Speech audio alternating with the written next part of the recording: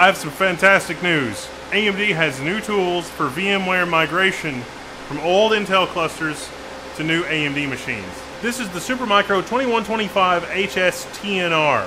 It's a 2-socket platform, 1.5 terabytes of memory, which sounds like a lot, but that's actually only 64 gig DIMMs, which are the affordable DIMM. We're getting a 9:1 consolidation ratio using this platform, consolidating older Skylake era and older Xeons like Skylake, Broadwell, even older than Broadwell, onto this platform, thanks to these new AMD tools.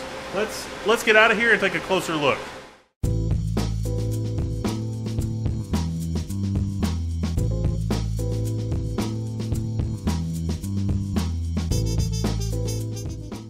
Ah, that's better.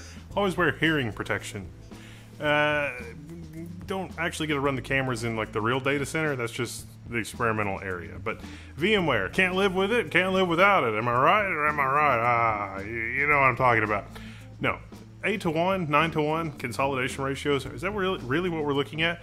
I mean, we're on the precipice of AMD's next generation CPU being released, Turin, and Intel with their own offerings, which have unprecedented density options.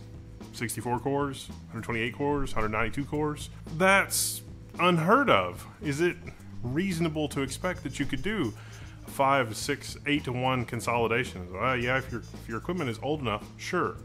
But if you're a VMware administrator, things like that make you a little nervous, because how do you add another machine to the cluster? If you've got one of the Dell cluster-in-a-box solutions, it's not as easy as enrolling a new machine into the cluster and then just doing a live migration. I mean, that would certainly be the most convenient thing, because you could just add a machine and do the migration. But there's a lot of things about that Broadcom frowns upon, or that are outright not supported in the VMware ecosystem. The big one here is cross-architecture. If you're running a VMware cluster, Broadcom really wants you to have all of your hardware to be as homogeneous as possible, and really only specific configurations have actually been validated and supported. And if you start going cowboy and Wild West with enterprise gear, that's frowned upon, and if it doesn't go exactly according to plan, you're going to get fired. Which is why I'm happy to say that AMD, for their part, has worked directly with Broadcom to get their blessings on VMware extensions. You can't just go Wild West. Not even Intel or AMD themselves can go Wild West with extensions to VMware. And so you have to get Broadcom sign off, you have to do the validation, you have to do all the testing, and that's where all the cost comes in. Well, AMD has done exactly that. They provide migration tools now that, as of the first part of 2024, this wasn't on my radar, but I actually got a chance to take these for a spin recently, that ease the migration, give you some tools where you can schedule downtime in migration, but you can also do throttling to configure it. They call it VAMT, not to be confused with the old Saturday Night Live clip where I think Mike Myers was verklempt, but VAMT. Now, in addition to giving you fine-grained control over how it does the migration, you can actually throttle the network interface and choose what order things are migrated in, which is not often straightforward in VMware's default interface for dealing with that kind of thing. But it also provides a facility for doing validation that the transfer has completed successfully, and will even hold the VM until the guest tools have been fully reinstalled and verified that they're there in the guest operating system, before allowing the virtual machine to access the network or to become, online again, or whatever your particular situation requires, which is kind of huge.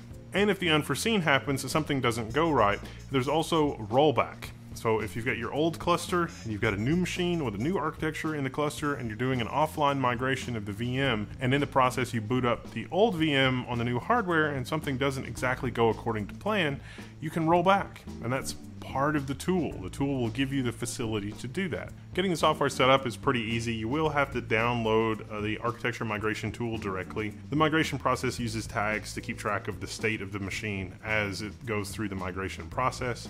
And that is something you can quickly and easily see from VMware vSphere. In case you're wondering, this does work with the distributed resource scheduler. So if that's part of your vCenter setup, that's going to drop right in with this. You got to make sure that that's actually running and you're using it in your cluster, but if you're worried about that, you're probably already there. And there's a full logging facility. So anything that you have that ties in with syslog, so like if you're using Splunk or something like that, this tool will also log all of the steps, every step of the way through the migration process to syslog, and you can use your log analysis tools to keep track of it. If you have a ton of machines to migrate and you'd prefer something that's even more automated, you can give the VAMT tool a CSV, so you can do your machine migrations that way as well. So even if you have hundreds or thousands of machines to migrate and manage, you can use the tool to migrate a CSV list of machines, but also verify that they came up correctly before marking them as online again.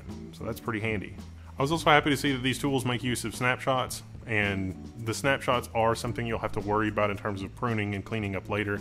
There are some facilities in the tool to help you do that, but the fact that it uses snapshots will speed migration and will also help you a ton in case anything goes sideways or anything doesn't go according to plan.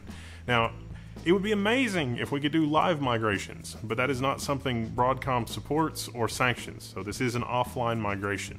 But if you're running, let's say, a PostgreSQL database cluster that's 5 nodes, and you've got the rules set up so that the members of the PostgreSQL cluster are always on different physical hosts in your VMware cluster, those rules will still apply. So when you do a migration and you shut down one of the members of your cluster, there's still enough members there to be a quorum, and then once the migration has completed and the verification step happens and it boots up and the guest tools are updated for the new platform, etc., then the machine can be added back to the cluster. Now, there may be wrinkles there because, like, on, I think, Microsoft SQL Server, it doesn't want you to run the cluster on differing architectures, or at least it didn't. I don't know if that's okay in 2024. That's probably something I should ask Glenn Berry.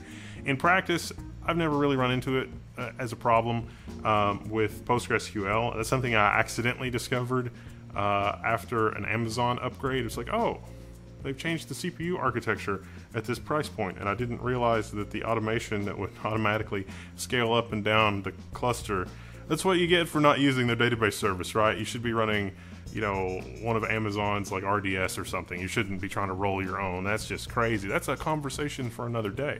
But here, what we have with a beautiful partnership between AMD and VMware, we have some actually useful tools that are useful for migration. So if you're into that, if you're doing your VMware migration, or you're moving from an Intel to an AMD EPYC platform, check out the tool. Click the link, read the blog post, see what you think. Let me know what questions you have, or if you want to see a demo or a walkthrough or something like that.